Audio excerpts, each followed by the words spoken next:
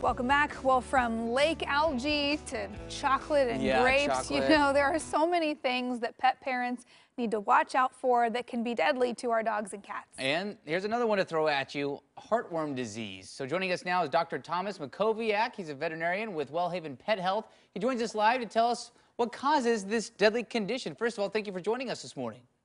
Thank you for having me, Emily and Travis. Thank you. All right, so explain what heartworm disease is and exactly how pets like dogs and cats can get it. It is a pretty sneaky and scary disease because it's transmitted by mosquitoes, which many of us don't pay really attention to, and it's transmitted by mosquitoes that actually live in our area. When the mosquito takes a blood meal, it injects a little parasite into the bloodstream of your pet.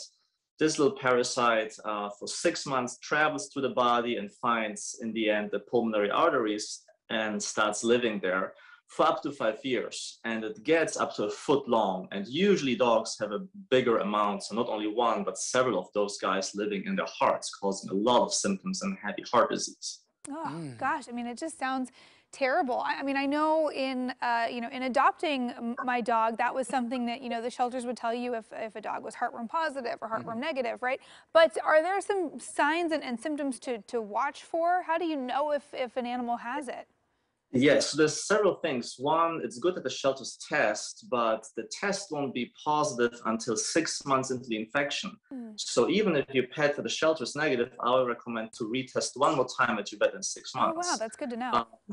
Absolutely. And the symptoms you would see usually starts with a cough, trouble running, getting out of breath, shortness of breath easily.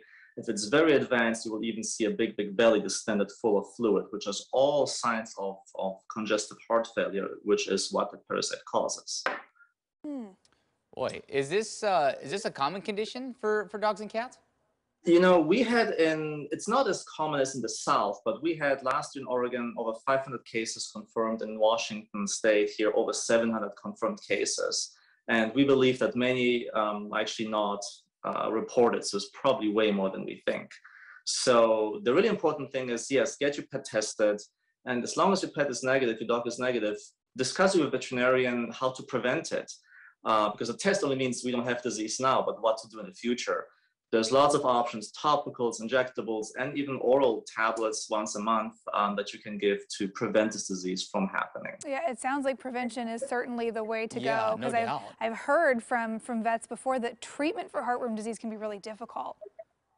It is difficult. I treated many over the years, and it takes months and months. It's very intense and harsh to your pet, and it's very costly. It's about $2,000 to treat. And sometimes treatment itself can be, I don't want to say fatal, but yes, it can have severe side effects. Absolutely. Wow. Yeah, That's prevention scary is the stuff. best way to go. No doubt about But it. yeah, test your pet, prevent, and be happy with your dog. Yeah, Sam gets a little chewy every 3 months, and stick it in some cheese. He loves it. and that's the prevention? That's That's with his the tablet? That's prevention. great. It's one of his That's little great. pills. Yep. Oh, that's Yep. awesome. Dr. Mackowiak, thank you so much for joining us this morning. Really appreciate your time. It's for a great cause. Thank you so much. Appreciate you. All right, again, that's Dr. Mackowiak with WellHaven. Now, if you need some more pet health advice or want to schedule a checkup, WellHaven has several clinics across the area. Our team's going to post a link on coin.com.